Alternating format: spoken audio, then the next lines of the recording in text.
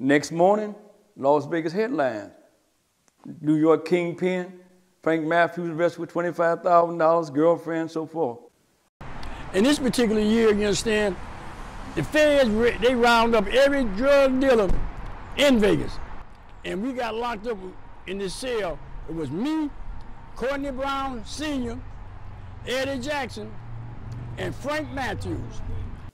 He was arrested in Las Vegas by local DEA agents. The judge leveled a bond of $5 million, which was unheard of at the time. It was the biggest bond in history. The $5 million bail was the highest at the time established for a person in the United States. Which, if you were to level that bond today, it'd be $30 million.